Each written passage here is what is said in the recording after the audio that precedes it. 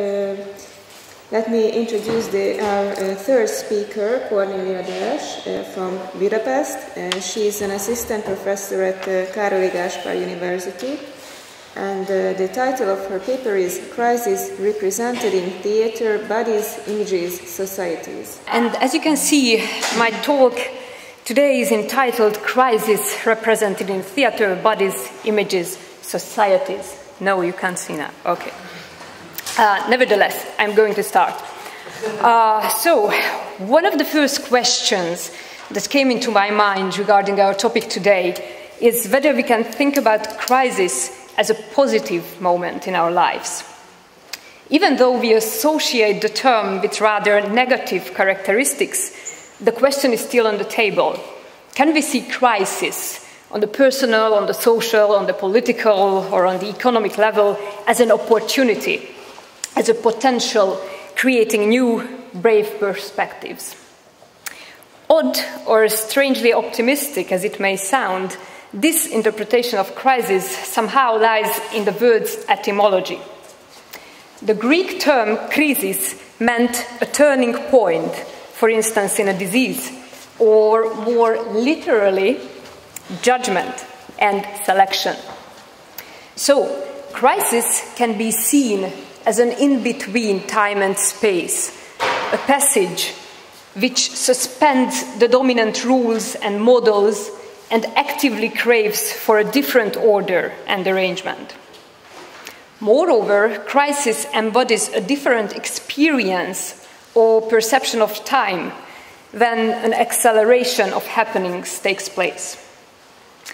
This interpretation of crisis, combined with the Greek theatron, the place of seeing, can offer us an opportunity to look at theatre as a place showing the reorganization of certain rules and models.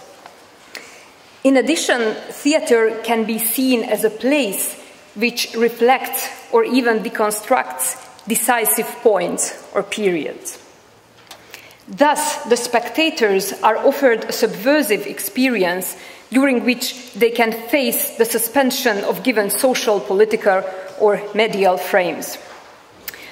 As a researcher, I am mostly dealing with contemporary European and North American theatre, so I am going to use this vast field as a starting point. And by doing this, I can think of so many types of crises that theatre does, can, and has recently staged. So let me provide some examples for our discussion. The crisis of the body is powerfully reflected in Societas Raffaello Sanzio's performances.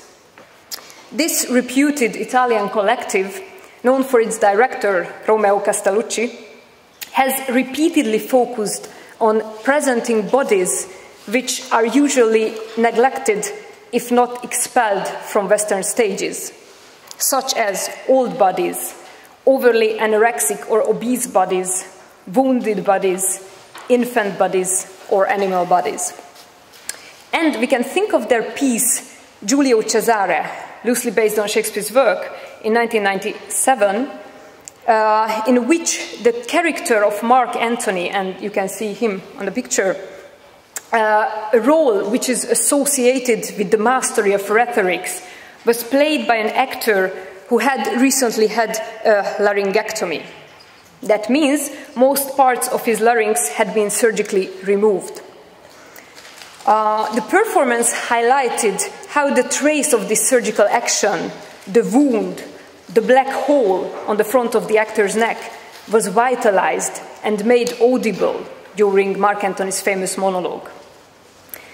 The ghostly, deep and dark frequency, literally coming from the actor's throat, pointed out a crisis of political speech, including questions such as who can speak to and affect a community? Or can the wounded body itself speak and be heard?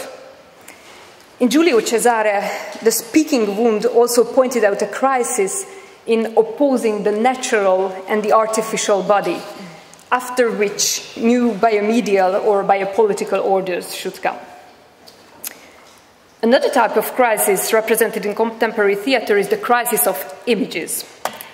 This crisis is shown in many Wooster Group's productions.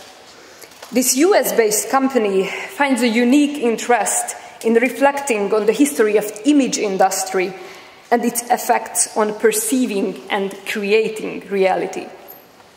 The 2006 Hamlet, for instance, was based on the reanimation of a 1964 film version of John Gielgud's Hamlet on Broadway. The doubling of the characters here provided an uncanny experience, while the interplay of recorded images and living bodies constituted a specific sphere for living images. The Wooster actors in the performance tried to copy the exact mimes, gestures, and tones of the film actors, and accordingly, the production pointed out how certain images, interpretations, and cultural traditions affect our understanding of Shakespeare's Hamlet. Therefore, the impossibility of going back to and reanimate the visual or textual origins of Hamlet also created a crisis in putting the body and the image into a well-known hierarchy. And in this hierarchy, the image can only be seen as a representation of the body. However, in Wooster Group's performance, it was the body that became a replica of the image. The third and last type of crisis that I would like to mention in much more details today is the crisis of past and contemporary society reflected in and by theatre. And here I will talk about two Hungarian performances by the same theatre company. This company is the Collective of Natural Disasters, which is known for its director, György Árvai, and premiered two quite unique productions entitled Living Space and Infinity. These pieces, as you can see, are separated in time by more decades. However, they are also closely connected through their references to certain claustrophobic, oppressing sociocultural systems, which, in spite of their ideological differences, are following quite similar logic of power structures and surveillance. In 1986, artists György Árvai and Yvette Bozsik premiered Living Space, which was considered an iconic production in the history of Hungarian dance theatre. It merged elements of body art and experimental dance. Here, the solo performer, Yvette Bozsik, was set in a small glass box, a terrarium, during the whole show, suggesting the claustrophobic atmosphere of the country, which at the time of the premiere was still under Soviet control in the Eastern Bloc behind the Iron Curtain. It is interesting that Living Space opening scene started with the director, György Árvai, cleaning the dirty surface of the glass box. You can see a picture of this as well. Accordingly, here the director represented a male authority, making the female creature behind the glass visible, as well as subject of surveillance and observation. Afterwards, the whole production focused on the struggle of the captured performer, offering a story of an anti-utopian creature on the edge of animality. And 26 years later, Árvai reapproached Living Space with his company. And in the 2012 production, we could see, so the production partly restaged Living Space by placing the solo performer, who was this time Rita Góbi, in a very similar glass box. However, it also reformed its main questions about human freedom by offering a mediatized landscape on stage, where the dancer's body was rewritten not only through a new artist, but also by the approximately 3 decades of social and medial changes. In Infinity, the solo performer was connected to the glass box through prosthetic supplements, tubes, forming a post-organic body. Above this glass box, there were monitors offering live streams of the performer from a bird's eye view, as well as pre-recorded images of wars and terror attacks. the ongoing companion of white noise, moving images, and prosthetics created a post-human landscape on stage, and the phenomenon of claustrophobia was seen through technical innovations, forming new systems and new forms of regimes.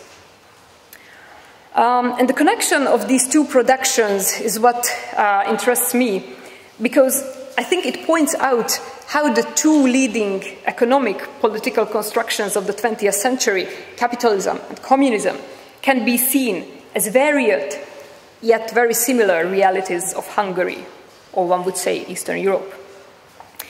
In both productions, the act of watching the performer closed in an inhumanly small glass prison, positioned as a lab rat, called attention to the various modes of thinking about humans as observable species, a subject of social, economic, or even biological experiments.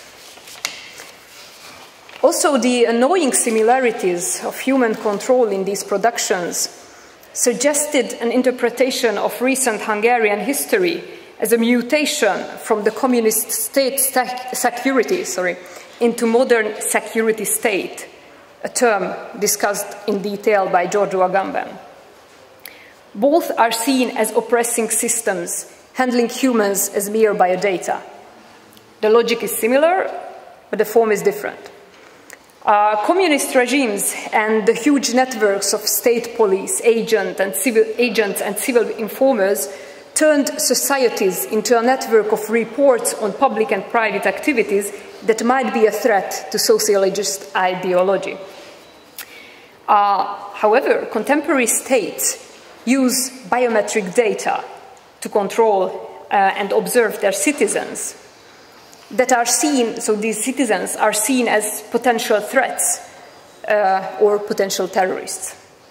As Giorgio Agamben pointed out, and I quote him, "We should not be astonished if today the normal relationship between the state and its citizens is defined by suspicion, police filing, and control," end quote.